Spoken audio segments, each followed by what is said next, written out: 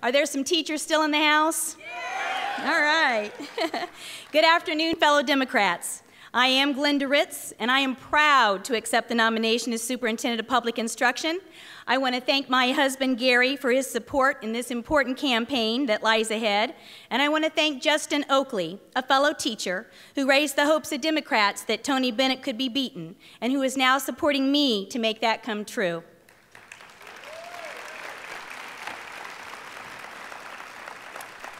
Fellow Democrats, we must do better for our children. We must make Indiana an example of how students, parents, teachers, administrators, and yes, taxpayers can work together to prepare our children for the global economy. I was born and raised in Indiana. I've been a teacher for 33 years, and as Terry said, I was Teacher of the Year at 2 different schools. I've been a Golden Apple Award winner, and I am one of 155 national certified teachers in Indiana.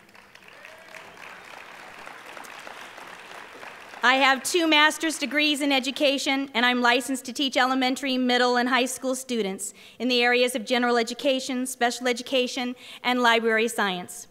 I have worked with my colleagues to develop strong reading programs at my school, which led our school to be nationally recognized as a Blue Ribbon School and a 4-star Indiana school. Tony Bennett, as we move forward in this campaign, I want you to know that you're running against a successful teacher who is ready to change the teach to the test philosophy.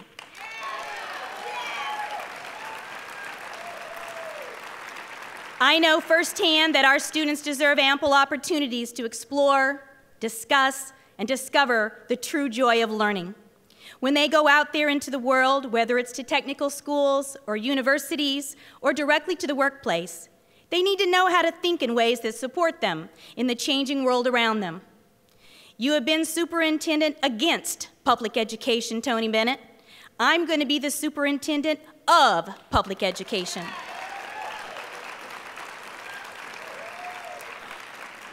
As previous speakers have mentioned, Tony Bennett, it is time to stop deprofessionalizing, disrespecting, and discrediting teachers.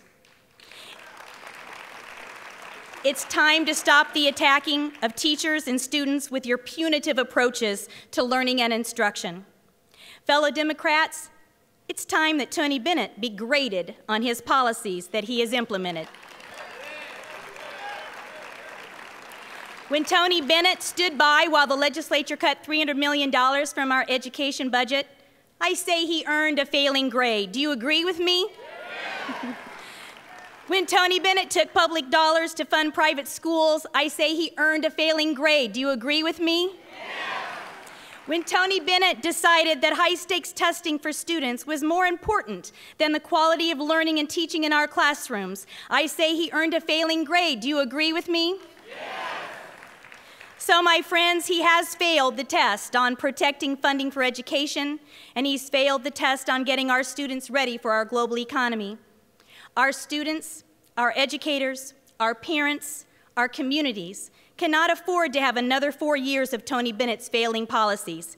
Tony Bennett, it is time for you to leave.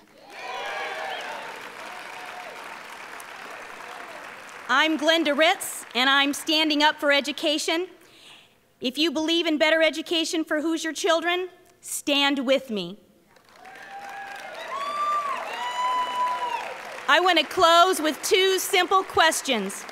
Will you help me make sure that Tony Bennett fails the test to continue as our next superintendent?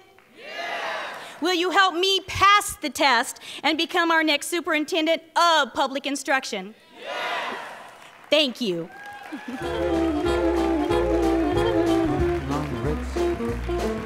Putting on the Ritz, putting on the Ritz.